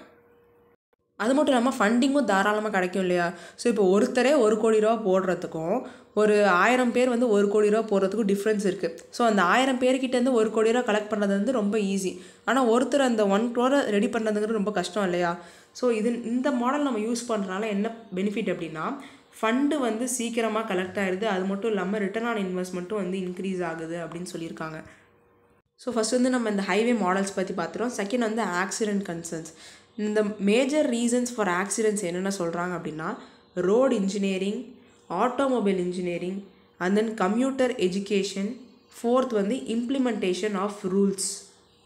ஸோ ரோடு இன்ஜினியரிங் வந்து ப்ராப்பராக இருக்கணும். அண்ட் தென் ஆட்டோமொபைல் இந்த நடுவில் வண்டியில் ஃபெயிலியர் ஆகி திடீர்னு எரிய ஆரம்பிக்குது இல்லையா, ஸோ ஆட்டோமொபைல் இன்ஜினியரிங் நல்லா இருக்கணும். And then computer education. So computer அப்படின்னா யாரும் இல்லை, இந்த மாதிரி ஒரு பர்சன் வந்து ஒரு ஜாப்க்கு போகணுன்னா ரெகுலராக ட்ராவல் பண்ணுவாங்க இல்லையா ஒரு குறிப்பிட்ட டிஸ்டன்ஸ்க்கு, அவங்கள தான் வந்து கம்ப்யூட்டர் அப்படின்னு சொல்லுவாங்க. ஏன்னா அவங்க அதிகமாக இந்த ரோட் டிரான்ஸ்போர்ட்டை யூஸ் பண்ணுறதுனால அவங்களுக்கு வந்து ப்ராப்பர் எஜுகேஷன் அண்ட் அவேர்னஸ் இருக்கணும். And then implementation of rules வந்து நல்லா ஃபாலோ பண்ணணும். இந்த பரத்தனே நேனு படம் பார்த்துருக்கீங்களா, ஸோ அதில் வந்து எடுத்தோன்னே இந்த 10,000 ஃபைன் 20,000 ஃபைன் அந்த மாதிரிலாம் போடுவாங்க இல்லையா. அதனால் இந்த ரூல்ஸ் வந்து ப்ராப்பர் ரூல்ஸ் இருக்கணும் ரோடை பொறுத்த வரையும். இந்த 4 ரீசன்ஸ்னால தான் வந்து அதிகமான ஆக்சிடென்ட்ஸ் நடக்குது. ஸோ இந்த ஏரியாஸில் நம்ம நிறையா ஒர்க் பண்ணணும் அப்படின்னு சொல்லியிருப்பாங்க. தேர்டு வந்து எதை பற்றி சொல்லியிருப்பாங்கன்னா இந்த ஆல்டர்னேட் ஃபியூவல்ஸ். இந்த டீசல் பெட்ரோலில் என்னென்னா பிளெண்டிங் பண்ணுவாங்க methanol and ethanol. So Assam பெட்ரோலியமில் வந்து பார்த்திங்கன்னா கிட்டத்தட்ட 100 tons per day methanol produce பண்ணுறாங்க. அந்த ஏரியாவில் மெத்தனால் தான் டீசல் கூட மிக்ஸ் பண்ணுறாங்க. பட் இந்த கர்நாடகா, மகாராஷ்டிரா, தமிழ்நாடு ஏரியாலாம் பார்த்தோன்னா எத்தனால் வந்து பிளெண்ட் பண்ணுவோம். பிகாஸ் நம்ம ஏரியாவில் வந்து சுகர் கேன் பெல்ட் இல்லையா, எத்தனாலோட அந்த ரிசோர்ஸுங்கிறது அதிகமாக இருக்கனால நம்ம எத்தனால் பிளெண்ட் பண்ணுவோம். So based on the region வந்து நம்ம இந்த ஃபியூவலில் பிளெண்டிங் பண்ணிட்டு தான் இருக்கோம். அண்ட் தென் அது மட்டும் இல்லாமல் கம்பெனிஸ்லாம் இப்போ ஃப்ளெக்சிபிள் ஃபியூவல் இன்ஜின்ஸ் இருக்க மாதிரி ஆட்டோமொபைல்ஸை தயாரிச்சுட்டு வரணும் அப்படின்னு சொல்லியிருக்காங்க. ஸோ ஃப்ளெக்சிபிள் ஃபியூவல் இன்ஜின்னா ஒன்றும் இல்லை, அந்த இன்டர்னல் கம்பஷன் என்ஜின் இருக்கு இல்லையா, அது வந்து எய்தர் கேசோலினில் ஒர்க் ஆகும், அப்படி இல்லாட்டி கேசோலின் அண்ட் எத்தனால் பிளெண்டில் ஒர்க் ஆகிற மாதிரி. ஸோ ஃப்ளெக்சிபிளாக எந்த ஃபியூவல் வேணாலும் இருக்கலாம் அப்படிங்கிற மாதிரி என்ஜின் வந்து தயாரிச்சுட்டு வரணும் அப்படின்னு சொல்லியிருக்காங்க. அந்த இன்னொன்று என்ன சொல்லியிருப்பாங்கன்னா, இந்தியன் ஆயில் வந்து இந்த ஒரு நாளைக்கு 1 lakh லிட்டர் ஆஃப் எத்தனால் வந்து தயாரிக்கிறாங்க. அது மட்டும் இல்லாமல் 150 tons ஆஃப் பயோபிட்டமின் வந்து அக்ரிகல்ச்சர் வேஸ்ட்லேருந்து ப்ரொடியூஸ் பண்ணுறாங்க. பட் நம்ம ஒரு வருஷத்துக்கு எவ்வளோ யூஸ் பண்ணுறோம் அப்படின்னா 75 lakh tons ஆஃப் விட்டமின் வந்து யூஸ் பண்ணிகிட்ருக்கோம். ஆனால் அதில் 25 lakhs வந்து இம்போர்ட் தான் பண்ணிகிட்ருக்கோம். ஸோ நம்ம வந்து அக்ரிகல்ச்சரல் வேஸ்டெல்லாம் ப்ராப்பராக யூஸ் பண்ணுறோம் அப்படின்னா இந்த விட்டமினை நம்மளால் இம்போர்ட் பண்ணுறதை நிப்பாட்டிட்டு நம்ம ஊர்லேயே தயாரிச்சிக்கலாம். ஸோ ஆல்டர்னேட்டாக யூஸ் பண்ணிக்கலாம் அப்படின்னு சொல்கிறாங்க. ஸோ இந்த நியூஸில் நம்ம என்னென்ன பார்த்துருக்கோம் அப்படின்னா, ஹைவே மாடல்ஸ் 4 பார்த்துருப்போம். அண்ட் தென் ஆக்சிடென்ட்ஸ்க்கான ரீசன்ஸ் 4 பார்த்துருப்போம். அண்ட் ஆல்டர்னேட் ஃபியூவல்ஸ் பற்றி யூனியன் மினிஸ்டர் என்ன சொல்லியிருக்காரு அப்படின்னு சொல்லிட்டு இதெல்லாம் பார்த்துருப்போம். நெக்ஸ்ட் வந்து பார்ட்டிசிபேட்டரி நோட்ஸ். ஸோ ஃபஸ்ட்டு வந்து நம்ம ஒரு எக்ஸாம்பிள் பார்ப்போம், அதுக்கப்புறம் பார்ட்டிசிபேட்டரி நோட்ஸ் என்னென்னு பார்ப்போம். ஒரு ஃபாரின் இன்வெஸ்டர் வந்து யூஎஸ்ஏல இருக்கார். அவர் வந்து என்ன நினைக்கிறாரு, நம்ம இந்தியாவில் இருக்க இந்த டாட்டா ஆட்டோமொபைல் வந்து இன்வெஸ்ட் பண்ணணும் அப்படின்னு நினைக்கிறாரு. ஸோ அவர் என்ன பண்ணுறாருன்னா, அங்கே இருக்க ஒரு ஃபாரின் இன்ஸ்டிடியூஷனல் இன்வெஸ்டர்கிட்ட போயிட்டு நான் வந்து இன்வெஸ்ட் பண்ணணும், இந்த மாதிரி டாட்டா ஆட்டோமொபைலில் இன்வெஸ்ட் பண்ணணும் அப்படின்னு சொல்லிட்டு ஒரு 1000 ரூபாய் கொடுக்குறாரு. ஸோ இந்த 1000 ரூபாய் யார்கிட்ட கொடுக்குறாரு, இந்த ஃபாரின் இன்ஸ்டிடியூஷனல் இன்வெஸ்டர்கிட்ட கொடுக்குறாங்க. அந்த இன்ஸ்டிடியூஷன் என்ன பண்ணுறாங்க அப்படின்னா, இந்த இன்வெஸ்டருக்கு பதிலாக நம்ம இந்தியாவில் இருக்க இந்த பாம்பே ஸ்டாக் எக்ஸ்சேஞ்ச் பிஎஸ்சியில் இந்த டாட்டாவோட ஆட்டோமொபைலில் வந்து இன்வெஸ்ட் பண்ணுறாங்க. ஸோ இந்த இன்வெஸ்ட் பண்ணதுக்கான ஆதாரமாக இந்த இன்ஸ்டிடியூஷன் என்ன பண்ணுறாங்க, இந்த இன்வெஸ்டர்கிட்ட பி நோட்ஸ், ஒன்றும் இல்லை ரிசிப்ட் தான், அந்த ரிசிப்டை தான் பார்ட்டிசிபேட்டரி நோட்ஸ் அப்படிங்கிறத சொல்கிறாங்க. இந்த இன்ஸ்டிடியூஷன் வந்து இந்த ஃபாரின் இன்வெஸ்டர்கிட்ட பி நோட்ஸை கொடுத்துட்றாங்க. ஸோ இப்படி தான் வந்து அந்த இன்வெஸ்டர் பார்ட்டிசிபேட்டரி நோட்ஸை வந்து வாங்கியிருக்காரு. ஒன்றும் இல்லை, அது வேறு ஜஸ்ட் ரிசிப்ட், இந்த மாதிரி அவங்க இன்வெஸ்ட் பண்ணியிருக்காங்க அப்படிங்கிறதுக்காக. ஸோ மறுபடியும் அவங்க வந்து அதை விற்கணும் அப்படிங்கிறப்ப என்ன பண்ணுவாங்கன்னா, இதே பி நோட்ஸ் வந்து இந்த இன்ஸ்டிடியூஷன்கிட்ட கொடுத்துட்டு அந்த பணத்தை வந்து வாங்கிக்குவாங்க. இப்போது இன்னொரு தடவை பார்த்துருவோம். ஃபாரின் இன்வெஸ்டர் இருக்காரு, அவர் வந்து ஒரு 1000 rupees கொடுத்துட்டு இந்த இன்ஸ்டிடியூஷன் கிட்ட நான் வந்து இந்த மாதிரி டாட்டா ஆட்டோமொபைல் பிஎஸ்சியில் இன்வெஸ்ட் பண்ணணும். ஸோ இந்த இன்வெஸ்டருக்கு பதிலாக இந்த இன்ஸ்டிடியூஷனே என்ன பண்ணுறாங்க, அந்த 1000 ரூபாயை பிஎஸ்சியில் இன்வெஸ்ட் பண்ணுறாங்க. இன்வெஸ்ட் பண்ணதுக்கப்புறம் அவங்க அதுக்கு முக்கியமாக இந்த ரிசிப்ட் வந்து கொடுத்துறாங்க, நாங்கள் வந்து இன்வெஸ்ட் பண்ணிட்டோம் அவங்களோட பணத்தை அப்படின்னு சொல்லிட்டு அந்த பார்ட்டிசிபேட்டரி நோட்டை வந்து இன்வெஸ்டர்கிட்ட கொடுத்துட்றாங்க. ஸோ இது வந்து ஃபஸ்ட்டு ப்ராசஸ். இப்போ இந்த ஃபாரின் இன்வெஸ்டருக்கு வந்து பணம் தேவைப்படுது, அதனால் என்ன பண்ணுறாரு, அதை விற்கணும்னு நினைக்கிறாரு அந்த முக்கியமான இன்வெஸ்ட்மெண்ட்டை. ஸோ அவர் வந்து அதே இந்த பி நோட்ஸ் வந்து இந்த இன்ஸ்டிடியூஷன்கிட்ட கொடுத்துட்டு பணமாக வாங்கிக்குவார். அவ்வளோதான் பார்ட்டிசிபேட்டரி நோட்ஸ் அப்படிங்கிறது. So B notes R financial instruments that enable individual foreign investor to invest anonymously in an Indian equity market. So anonymously ஏன் அப்படி சொல்கிறாங்கன்னா, இந்த ஃபாரின் இன்ஸ்டிடியூஷன் தானே பிஎஸ்சியில் இன்வெஸ்ட் பண்ணுறாங்க. ஸோ யார்கிட்டருந்து அந்த பணம் வந்ததுன்னு சொல்லிட்டு இந்தியாவில் இருக்க ஸ்டாக் மார்க்கெட்டை சேர்ந்தவங்களுக்கு தெரியாது. ஸோ இந்த ஃபாரின் இன்வெஸ்டருக்கு பதிலாக தான் இந்த இன்ஸ்டிடியூஷன் இன்வெஸ்ட் பண்ணுறாங்க. So anonymously in an Indian equity market, அதான் வந்து பார்ட்டிசிபேட்டரி நோட்ஸ் அப்படின்னு சொல்கிறாங்க. ஸோ இதில் வந்து என்ன அட்வான்டேஜ் அப்படி இல்லை, இப்போ இவங்களுக்கும் ஃபாரின் போர்ட்ஃபோலியோ இன்வெஸ்டருக்கும் என்ன வித்தியாசம், அவங்களும் ஃபாரின்காரங்க தான், அவங்களும் நம்ம இந்தியாவில் இன்வெஸ்ட் பண்ணுறாங்க. ஸோ இந்த மாதிரி ஃபாரின் இன்வெஸ்டர்ஸ்க்கும் எஃபிஐஸ்க்கும் வந்து என்ன டிஃப்ரென்ஸ் அப்படின்னா, ஃபாரின் போர்ட்ஃபோலியோ இன்வெஸ்டர்ஸ் வந்து செபி இருக்கு இல்லையா, செபியில் வந்து ரெஜிஸ்டர் பண்ணியிருப்பாங்க. பட் இந்த இன்வெஸ்டர்ஸ் வந்து செபியில் ரெஜிஸ்டர் பண்ணுங்கிற அவசியம் இல்லை, இந்த இன்ஸ்டிடியூஷன்ஸ் ரெஜிஸ்டர் பண்ணியிருந்தால் மட்டுமே போதும் அப்படின்னு சொல்லியிருப்பாங்க. இதான் வந்து இந்த எஃபிஐக்கும் வந்து இந்த பார்ட்டிசிபேட்டரி நோட்ஸில் இருக்க ஃபாரின் இன்வெஸ்டருக்கும் உள்ள டிஃப்ரென்ஸ். ஸோ இது வந்து ஆஃப் ஷோர் டெரிவேட்டிவ்ஸ் இன்வெஸ்ட்மெண்ட் அப்படின்னு சொல்கிறாங்க. பிகாஸ் வெளிநாட்டிலேருந்து நம்ம ஊரில் பண்ணுறாங்க இல்லையா, அதனால் அது ஆஃப் ஷோர் அப்படின்னு சொல்லணும். நெக்ஸ்ட் வந்து ப்ரொவைட் லிக்விடிட்டி டு த இன்வெஸ்டருக்கு வந்து மணி ஃப்ளோ கொடுக்குது. And then they need not disclose the identity of the actual investor. So இந்த ஃபாரின்காரர் வந்து பாம்பே ஸ்டாக் எக்ஸ்சேஞ்சில் நான் தான் இன்வெஸ்ட் பண்ணியிருக்கேன் அப்படிங்கிற எந்த ஒரு ஐடென்டிட்டியுமே கொடுக்கணுங்கிற அவசியம் இல்லை. ஏன்னா அவங்களுக்கு பதிலாக தான் இந்த ஃபாரின் இன்ஸ்டிடியூஷன்ஸ் வந்து புரோக்கராக ஒர்க் பண்ணிகிட்டு இருக்காங்க. They are used on Indian shares but at the allocation outside of India. Indian ஷேர்ஸில் use பண்ணுறாங்க, பட் அவர் எங்கே இருக்கார் அப்படின்னா ஃபாரினில் இருக்கார்.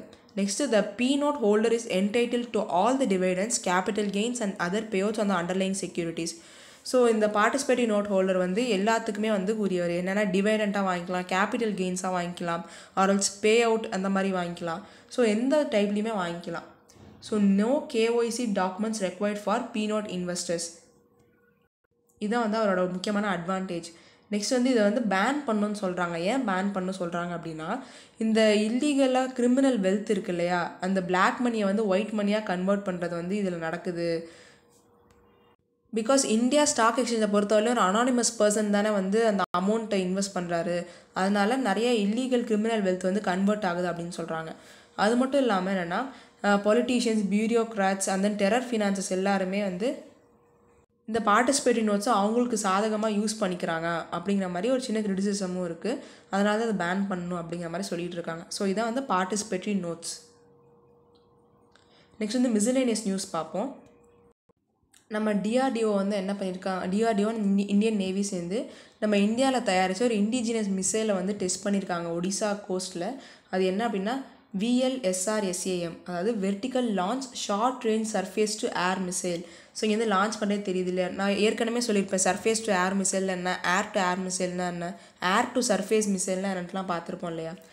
ஸோ இது வந்து ஒரு சர்ஃபேஸ் டு ஏர் மிசைல். இது வந்து என்னென்னா ஷிப் ஆன் வெப்பன் சிஸ்டம் அப்படின்னு சொல்கிறாங்க. பிகாஸ் ஷிப்லேருந்து அதை லான்ச் பண்ணுறது. அண்ட் தென் இது எதுக்காக அப்படின்னா, இந்த மாதிரி ஏரியல் த்ரெட்ஸ் க்ளோசர் ஏரியாஸில் இருந்தது, அண்ட் தென் சி ஸ்கிம்மிங் டார்கெட்ஸ்லாம் இருந்தது அப்படின்னா இந்த மிசைல் வச்சு நம்ம அட்டாக் பண்ணலாம் அப்படின்னு சொல்லியிருக்காங்க. இதில் என்னென்ன இருக்குது அப்படின்னா, இண்டிஜினியஸாக தயாரித்த radio frequency seeker and then intercept the target with the high accuracy. So இந்த ரேடியோ ஃப்ரீக்வன்சி சீக்கர் இருக்கனால என்னென்னா டார்கெட் வந்து ஹை அக்யூரசியோடு நம்மளால் ரீச் பண்ண முடியுது அப்படின்னு சொல்கிறாங்க. ஸோ இது வந்து VLSRSAM, அதாவது vertical launch short range surface to air மிசைல்னு சொல்கிறாங்க.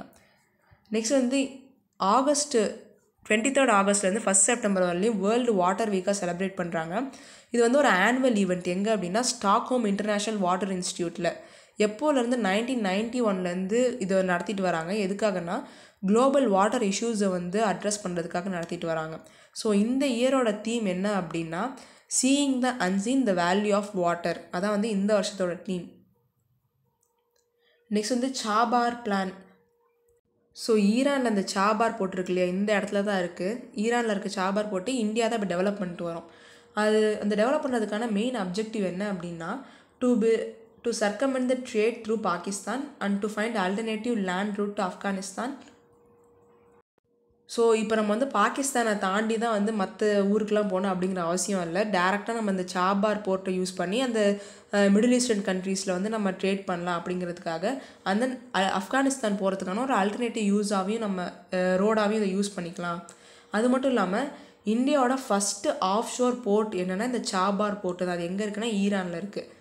ஸோ இதில் வந்து இந்த INSTC பற்றி நம்ம ஏற்கனவே பார்த்துருப்போம். ஜஸ்ட் ஃபார் ரிவைஸ் பண்ணுறதுக்காக international north south transport corridor இருக்கு இல்லையா, ஸோ அதான் இந்த ரெட் கலர் லைன் INSTC நம்ம இந்தியாவிலேருந்து. இது நம்ம ஒரு மல்டி மாடல் டிரான்ஸ்போர்ட் ரோடு அப்படின்னு பார்த்துருப்போம். என்னென்னா ஸோ இதில் ஃபஸ்ட்டு வந்து ஷிப்பில் போகிற மாதிரி இருக்கும், அண்ட் தென் ஒரு பர்டிகுலர் டிஸ்டன்ஸ்க்கு வந்து ரோடில், அண்ட் தென் இன்னொரு குறிப்பிட்ட டிஸ்டன்ஸ் வந்து ட்ரெயினில் போகிற மாதிரி இருக்கும். ஸோ இது வந்து ஒரு மல்டி மாடல் டிரான்ஸ்போர்ட் காரிடர். இதனால் என்னென்னா நம்ம கனெக்டிவிட்டி வந்து அதிகமாகுது அண்ட் தென் டிஸ்டன்ஸ் குறையுது அப்படின்னு சொல்கிறாங்க யூரோப்பியன் கண்ட்ரிஸ் பொறுத்தவரையிலையும். ஸோ ஏர்லியராக நம்ம என்ன பண்ணிட்டு இருந்தோம் அப்படின்னா Suez கேனல் வழியாக போய் and then completely sea root use பண்ணுற மாதிரி இருந்துச்சு யூரோப்பியன் கண்ட்ரிஸை ரீச் பண்ணுறதுக்கு. பட் இந்த INSTC மூலியமாக என்னென்னா நம்மளால் இந்த different modes of transport use பண்ணி சீக்கிரமாக இந்த கண்ட்ரிஸ் எல்லாம் ரீச் பண்ணலாம் அப்படிங்கிறனால தான் இந்த INSTC வந்து கொண்டு வந்திருக்காங்க. ஸோ இந்த சைனா பாகிஸ்தான் எக்கனாமிக் காரிடர் இருக்குது இல்லையா, அதை நம்ம டேக்கிள் பண்ணுறதுக்கும் இது ரொம்ப முக்கியமாக இருக்குது. ஸோ இந்த ஆர்டிக்கல் வந்து எதுக்காக மென்ஷன் பண்ணியிருக்கு அப்படின்னா நம்ம எஸ்ஏஸில் எழுதுறதுக்கு ஒரு சில பாயிண்ட்ஸ் வந்து நல்லாயிருக்கும் இல்லையா, அதுக்காக தான் இந்த ஆர்டிக்கல் மென்ஷன் பண்ணியிருக்கு. So science is a way of thinking much more then it is a body of knowledge. So நம்ம சயின்ஸை வந்து ஜஸ்ட் ஃபார் நாலேஜாக இல்லாமல் அதை தாண்டியும் நம்ம வந்து யூஸ் பண்ணுற மாதிரி இருக்கணும் அப்படின்னு சொல்லியிருப்பாங்க. அது மட்டும் இல்லாமல் இந்த 75th இயர் ஆஃப் இண்டிபெண்டன்ஸ் அப்படின்னு சொல்லிட்டு நம்ம இந்த flag waving event, self கங்க்ராச்சுலேட்டரி notes and then speeches of achievements, ancient greatness அதெல்லாம் பேசியிருப்போம் இல்லையா. ஸோ நாங்கள் வந்து இத்தனை வருஷமாக இதை பண்ணோம், அந்த நிறைய கங்க்ராச்சுலேட்டரி மெசேஜஸ் அனுப்புறது, ஃப்ளாக் வேவிங், இது எல்லாமே இருந்தாலுமே நம்ம இதை மட்டும் இந்த செலிப்ரேஷனை மட்டும் பார்க்கக்கூடாது. இதை ஒரு முக்கியமான ஆப்பர்ச்சுனிட்டியாக பார்க்கணும் இந்தியா பொறுத்தவரையிலும் அப்படின்னு சொல்கிறாங்க. ஏன் அப்படின்னா இந்த 75 வருஷத்தில் நம்ம என்னென்னலாம் வந்து சக்ஸஸ் அச்சீவ் பண்ணியிருக்கோம் அண்ட் தென் ஃபெயிலியர்ஸ் நடந்திருக்கு அப்படிங்கிறத கிரிட்டிக்கல் அசஸ்மெண்ட் பண்ணி ஃப்யூச்சரில் நம்ம எப்படி இதுக்கு ஏற்ற மாதிரி ப்ரிப்பேர் பண்ணலாம் அப்படிங்கிறதுக்கான ஒரு ஆப்பர்ச்சுனிட்டியாக பார்க்கணும் அப்படின்னு சொல்லிட்டு சொல்லியிருப்பாங்க. So it should not be மியர் docking, பேச்சோட மட்டும் நின்றக்கூடாது அப்படின்னு சொல்லிட்டு இந்த பாயிண்ட்டை சொல்லியிருப்பாங்க. அதுக்காக தான் இந்த ஆர்டிக்கல் மென்ஷன் பண்ணியிருக்கு. நெக்ஸ்ட் வந்து ஆர்டிக்கல் 20. ஸோ ஃபண்டமெண்டல் ரைட்ஸில் ஒன்று பார்க்க போகிறோம். இதில் என்னென்னா, ஒரு சந்தேகத்துக்குரிய ஒரு நபரை வந்து டெம்ப்ரவரி ஆர்எல்ஸ் எக்ஸசிவ் பெனாலிட்டியிலேருந்து காப்பாற்றுறதுக்காக தான் வந்து இந்த ஆர்டிக்கல் 20 வந்து மென்ஷன் பண்ணியிருப்பாங்க. So protection against arbitrary and excessive பெனலைசேஷன் to a suspicious person. So ஒரு எதர் சிட்டிசனாக இருக்கலாம், ஒரு ஃபாரினர், ஒரு லீகல் பர்சன், ஒரு கம்பெனி, ஆர் அன் ஆர்கனைசேஷன், எதுவாக வேணாலும் இருக்கலாம் அப்படின்னு சொல்லியிருப்பாங்க. ஸோ இதில் வந்து ஒரு 3 ப்ரொவிஷன் இருக்குது. என்ன அப்படின்னா, நோ எக்ஸ்போஸ் ஃபேக்டோ லா, no double ஜியோபார்டி, no self incrimination. So no expose ஃபேக்டோ லா அப்படின்னா, இப்போ ஒரு குறிப்பிட்ட கன்விக்டட் பர்சனுக்கு வந்து இதுதான் தண்டனை அப்படின்னு இருக்குன்னா அதை மீறி எக்ஸசிவ் பெனால்ட்டி வந்து கொடுக்கக்கூடாது அப்படின்னு சொல்லியிருப்பாங்க. லாவில் என்ன ப்ரிஸ்கிரைப் பண்ணியிருக்காங்களோ அதுதான் கொடுக்கணும். நெக்ஸ்ட் வந்து நோ டபுள் ஜியோபார்டி. ஸோ ஒரே தப்புக்கு வந்து 2 தடவை மேலே தண்டனைகள் கொடுக்கக்கூடாது. ஸோ ஒன்ஸ் அவங்க ஒரு அஃபென்ஸ் பண்ணியிருக்காங்க அப்படின்னா அதுக்கு வந்து ஒரு தடவை தான் அந்த அஃபென்ஸ்க்கு தண்டனை கொடுக்கணும், அதுக்கு மேலே கொடுக்கக்கூடாது. அதான் நோ டபுள் ஜியோபார்டி.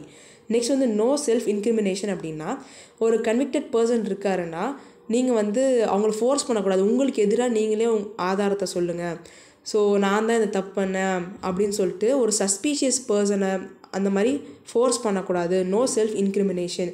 அதுதான் வந்து இந்த ஆர்டிகல் 20 கொடுத்துருக்க 3 ப்ரொவிஷன்ஸ். நெக்ஸ்ட் வந்து types of ட்ராட். So மெட்டிராலஜிக்கல், hydrological and agricultural ட்ராட் வந்து இருக்குது. ஸோ எந்த ஒரு ட்ராட் வந்து மழை சரியாக இல்லாமல் வந்துச்சு அப்படின்னா அதை வந்து மெட்டிராலஜிக்கல் ட்ராட் அப்படின்னு சொல்லுவாங்க. ஸோ இதுதான் நம்பர் 1.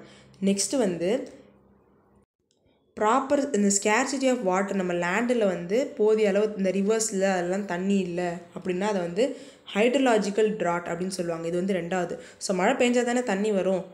நெக்ஸ்ட்டு 3வது என்னென்னா அக்ரிகல்ச்சரல் ட்ராட். ஸ்கேர்சிட்டி ஆஃப் வாட்டர் வந்து அக்ரிகல்ச்சரை அஃபெக்ட் பண்ணுச்சு அப்படின்னா அது வந்து அக்ரிகல்ச்சர் ட்ராட் அப்படின்னு சொல்லுவாங்க. ஸோ மழை சரியாக இல்லாமல் வந்த ட்ராட்டுக்கு பேர் மெட்டிராலஜிக்கல் ட்ராட்டு. ஸோ போதிய அளவு நம்ம லேண்டில் தண்ணி இல்லாமல் ஒரு ட்ராட் வருது அப்படின்னா அதை வந்து hydrological ட்ராட். And then scarcity of water வந்து அக்ரிகல்ச்சரை அஃபெக்ட் பண்ணுச்சு அப்படின்னா அது வந்து அக்ரிகல்ச்சரல் ட்ராட் அப்படின்னு சொல்லுவாங்க. இதை வந்து 3 டிஃப்ரெண்ட் டைப்ஸ் ஆஃப் ட்ராட். இது எதுக்காக பார்க்குறோம் அப்படின்னா, யூரோப்பில் வந்து இப்போ இந்த 3 டைப் ஆஃப் ட்ராட்டுமே அவங்க ஃபேஸ் பண்ணிட்டு வராங்க அப்படின்னு வந்து சொல்லியிருப்பாங்க. ஸோ அதுக்காக தான் வந்து இந்த ட்ராட் பற்றி நம்ம பார்த்துருக்கோம். ஸோ இன்றைக்கி நியூஸ் வந்து அவ்வளோதான். இன்றைக்கி நியூஸ் பேஸ்டான PYQs வந்து மென்ஷன் பண்ணியிருக்கோம், பார்த்துக்கோங்க. So thank you everyone, keep supporting. ஏதாவது டவுட்ஸ் ஆர் இம்ப்ரவைஸ் பண்ணணும் அப்படின்னா கமெண்ட் செக்ஷனில் வந்து மென்ஷன் பண்ணுங்கள். தேங்க்யூ.